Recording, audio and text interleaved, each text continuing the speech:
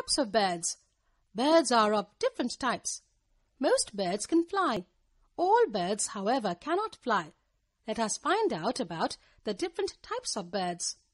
Flying birds. Birds fly with the help of wings and a streamlined body. Flying is helpful in hunting for food, escaping from predators, and keeping warm.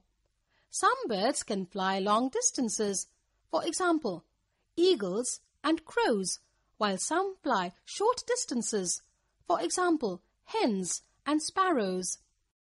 Flightless birds. Birds such as penguins, emus, ostrich, kiwi, rhea, and cassowary are flightless birds. These are birds that do not fly. These birds do not have light bodies with hollow bones like other birds. They are fast runners or good swimmers. Aquatic birds. Aquatic birds are birds that live in water and get their food from the water. Special oil glands help aquatic birds to keep their feathers dry. Some common aquatic birds are swans, ducks, and cranes.